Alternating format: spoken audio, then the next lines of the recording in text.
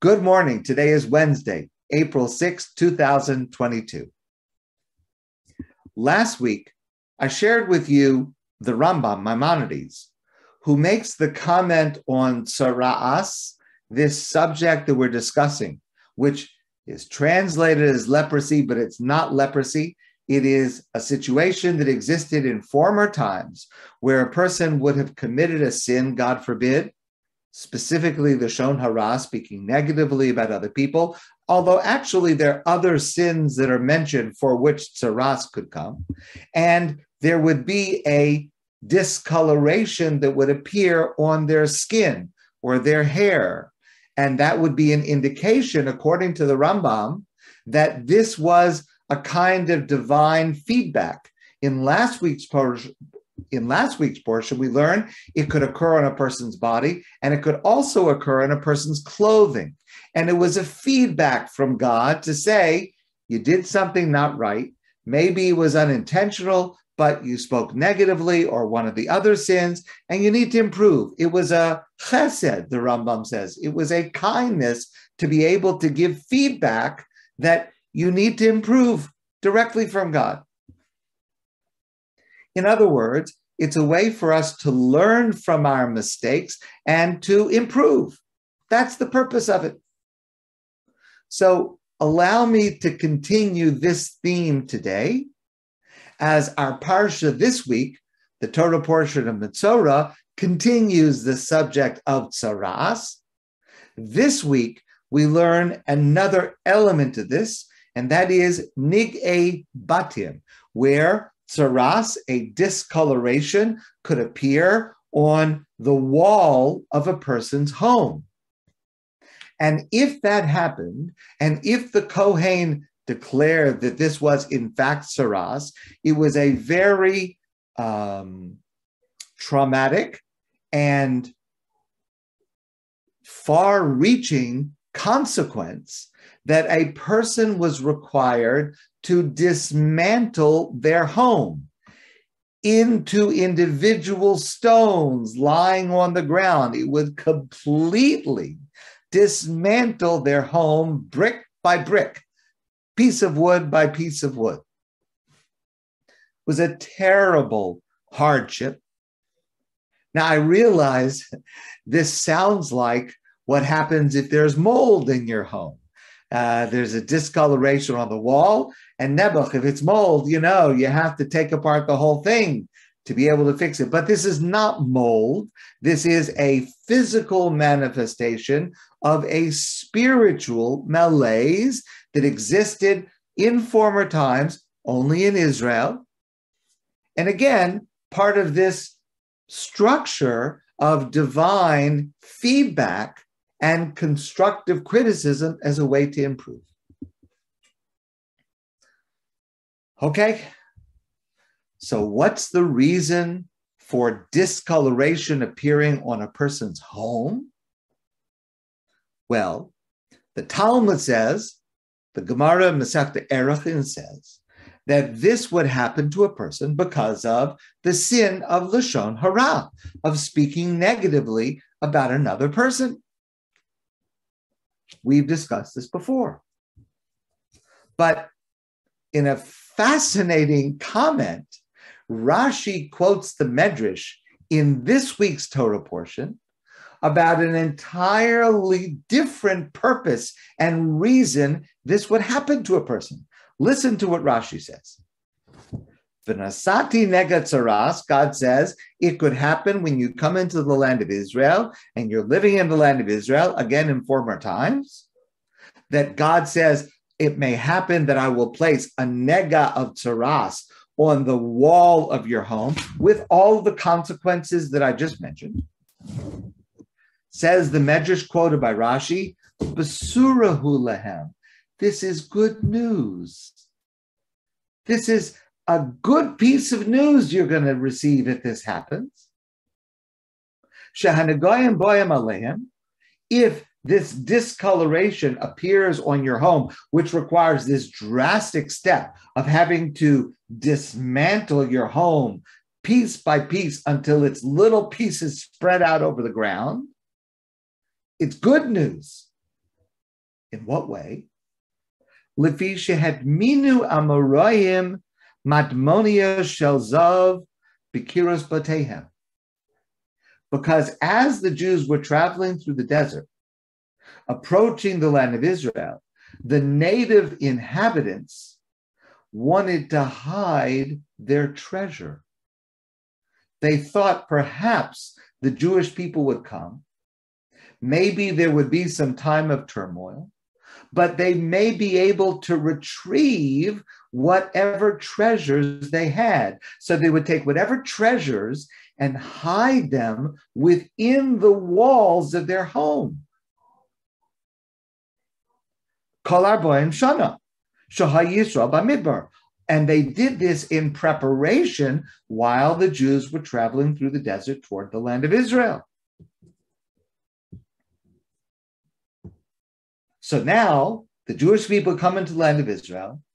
They move into these existing homes because they conquer the land of Israel and the native inhabitants are no longer there.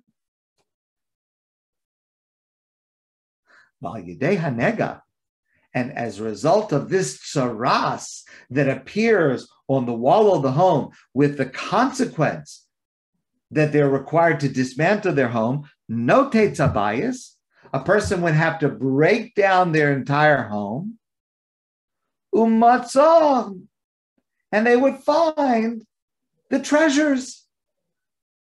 Wow, it's amazing. Who wouldn't be willing to dismantle their whole home, which is worth, I don't know, a few $1 million, and find a treasure that might be worth many millions, maybe billions of dollars? This was good news. So what's going on here? Which is it? Is it a message that you have sinned and you need to improve? Or is it good news that you have found a treasure? How can there be such disparate interpretations of what the purpose of this is? Or somehow, how could both be true? How can it be both a tragedy and a treasure? So the Rambam adds a comment. And again, this subject is so foreign to us. It has not been in practice for over 2,000 years. We have no idea of understanding what this must have been like.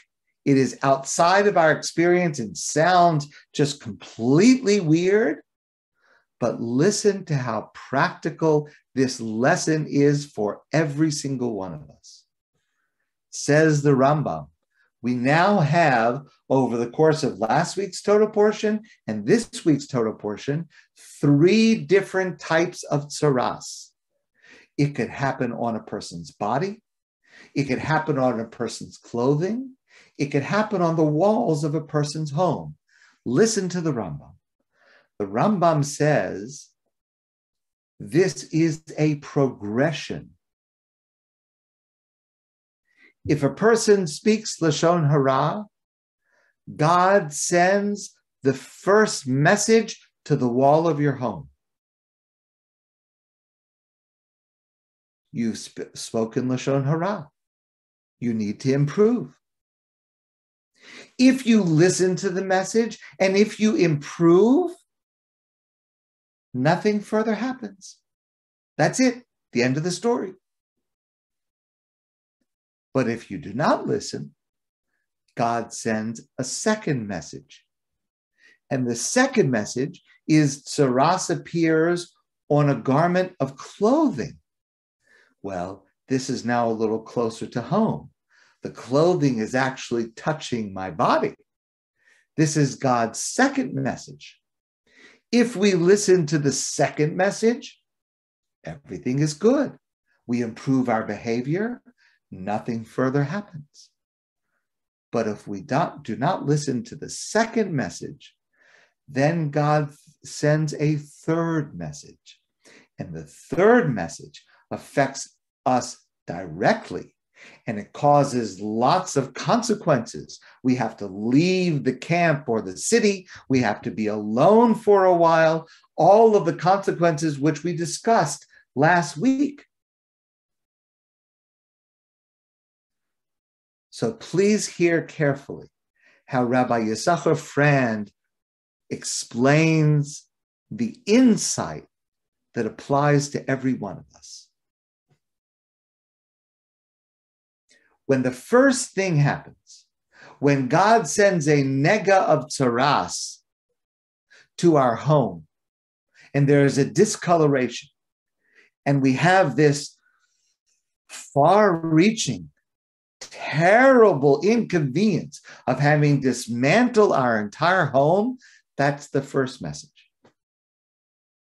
When we get the first message, we have a choice. There are two paths that are open to us at the moment we receive that first message from God. We could ignore it. We could pay no attention to it. That's one choice. Or we can respond to it. We can take it to heart. If we respond to it, we find treasure. We dismantle our home, and inside we find this amazing, gigantic treasure that we never would have found otherwise. Without our having made this mistake to begin with, and God sending this constructive criticism, we would have lived the rest of our lives, perhaps, and never found this treasure. But if we ignore it, it becomes a real tragedy. Because not only do we have to dismantle our entire home, we have to go to the next step, and maybe even the next step, with its more far-reaching and deeper and more painful consequences. Recognizing a mistake, being honest with ourselves, and using it to improve leads to treasure. It's true on a material level in the subject of Tzora'at that's being described in last week's portion and this week's Torah portion.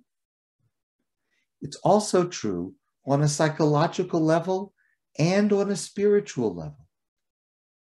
To be willing to address issues and shortcomings, to be able to listen to what someone tells us in good faith, who is trying to help us improve without becoming defensive, without ignoring it.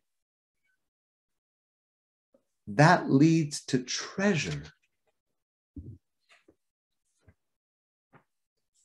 Thomas Watson was a legendary head of IBM in its heyday as one of the most large and innovative companies in the world. Many stories are told about his leadership and the way that he mentored people that went on to have amazing careers themselves. On one occasion, a senior manager made a serious business mistake that cost the company $10 million. And Watson summoned this manager to his office. The manager came to Watson's office. He realized he was in big trouble. He'd lost the company $10 million by his mistake. And he said to Watson, "I assume you want my resignation." And Watson said to him, "Are you crazy? We've just spent $10 million educating you to be able to do better in your job." With that attitude, our mistakes lead to treasure. My friends, I want to wish you a great day. And I look forward to seeing all of you soon in person.